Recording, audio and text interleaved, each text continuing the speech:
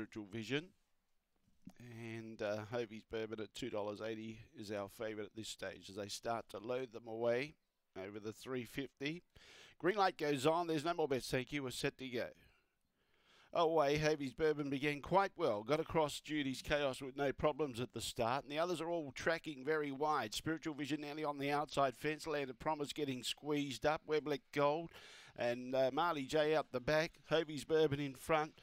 Trying hard is Judy's Chaos. But Hovey's Bourbon beats Judy Chaos. Spiritual Vision was third. Fourth, Landed Promise in front of Weblet Gold. And Marley J, don't know what happened to her. She didn't fire at all. She was about 6 or 7 lengths away at the tail end of the field. Hovey's Bourbon the winner. Marley J copped a little check just after the start, but never stretched out at any stage. If anything, lost ground as the race continued on. After just copping a little check early.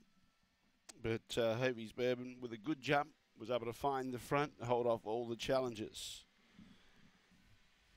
Number 2, Hovey's Bourbon, will be the winner. Another winner for Beck Remain here today.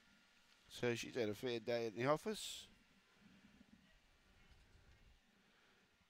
And numbers are 215. 215, the judges' numbers.